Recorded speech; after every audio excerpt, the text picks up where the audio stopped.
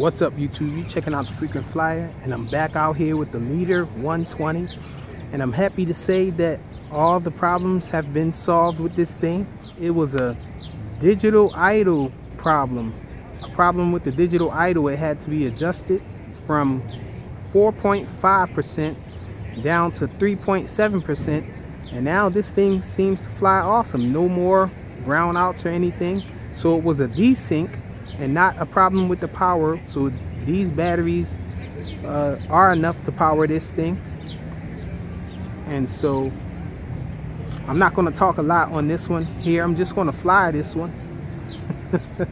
Just going to try to do most of this video flying, because I seem like I talked a lot in the last video and I got good results. So I know you guys want to see how this thing flies. I think this is my favorite quad now, y'all. This thing is awesomeness maximus now. Really awesome flying now. Let me fire this thing up.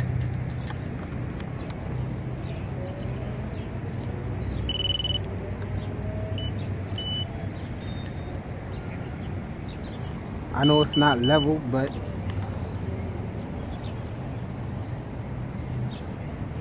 I'm going to be flying this thing in acro mode anyhow, so it shouldn't matter too much. See if we can get feed recording. Check it out. Yeah, so it's recording. So let's get this thing in the air. Let's check a punch out. This is a 2S battery.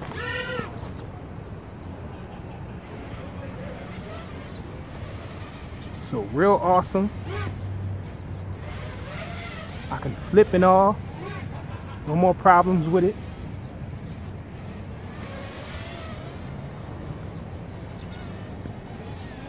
And it flies with a lot of power too.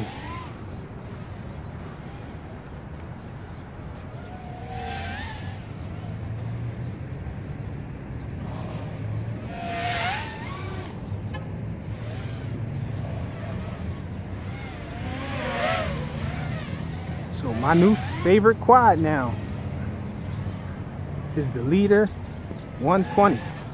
It flies just, well, it flies a little better to me than the 110 GT. It has the same power and all, but for some reason I think maybe it's the aerodynamics of it, or maybe it's just the settings. This is on running D-shot, and my 110 GT is running multi-shot.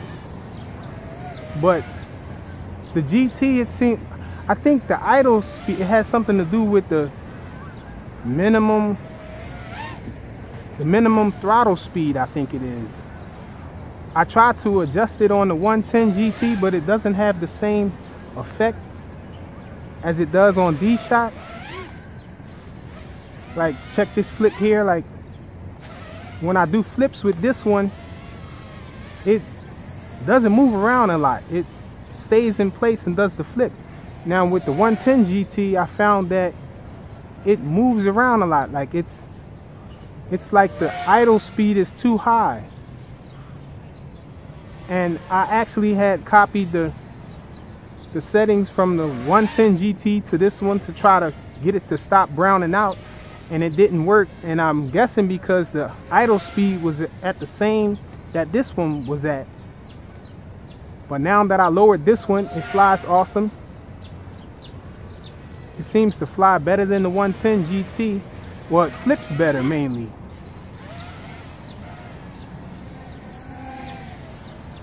Has the same power and same speed, it seems like. Same punch out and all. But it just flips. It seems more controlled when it flips though. It stays in place and turns right over. Whereas with the 110 GT, mine's anyhow, it doesn't stay in place. It seems like it's giving a little throttle when I'm flipping, and so that causes the flips to be looping flips.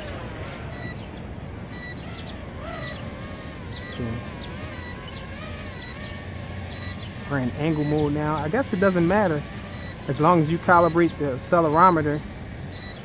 It still levels out once you let go. Well, once you switch it to angle mode, it still levels out even if it's not level when you first take off, is what I mean. So my 3-minute buzzer is going off on my transmitter, but the buzzer isn't going off on the quad though. So I'm still in the air with it. Let me make sure the buzzer is still working.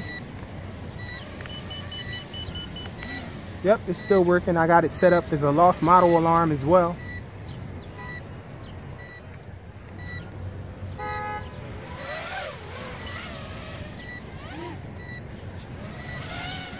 So no more problems with this one.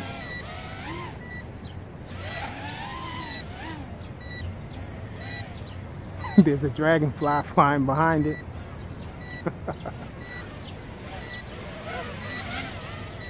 So maybe you get a longer flight with this one. Let me peek at my transmitter and see. We're at 4 minutes and 21 seconds. It looks like. And still no buzzer action from this thing. I'm afraid to do a punch out. Well, what the heck? Let's do a punch out and see. Little light punch out. Still no buzzer.